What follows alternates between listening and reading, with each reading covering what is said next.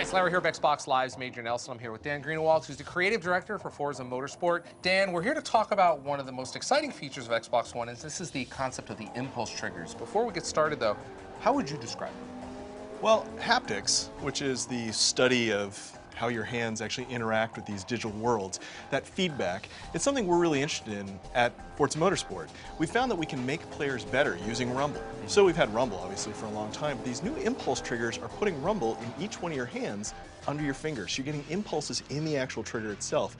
And that gives us a way to give people feedback they've never had before. It's more like audio, and it's very subtle. But you've also got the rumble motors in here, but this is adding another layer on it, right? Absolutely. So there's chassis rumble. The chassis of the controller still rumbles, and it has weaker forces, buzzing forces, rumbling and wobbling, and all those different things you're used to. But now you get trigger forces. And we can blend those as designers. This is what's so great. We can give a feedback it's almost three-dimensional, where you can really take in the car in your hands. Now, it's subtle, of course. If you notice rumble when you're playing, you've got too much. You really want it to just subtly affect how you play, make you better. Yeah. Now, you're in a unique position because you're able to work with the platform team as they were coming up with the idea. Tell me about the first time you and your team heard about it and you were like, wow, this is kind of cool. Well, actually, we were on the ground floor with the Xbox team at the very beginning of Xbox One, and they were looking for what sort of improvements would be useful in the controller. Now, again, our team is very focused on haptics because we found we can make players better. We can actually get them better at our game by subtly training them with the haptics. So we thought this would be incredible if we could simulate what happens when you're overdriving the car with the accelerator, you're burning out, and really teach people that, oh, you're right on the threshold. And same with braking. You can feel the ABS, or you can feel the tire starting to lock up when you're braking.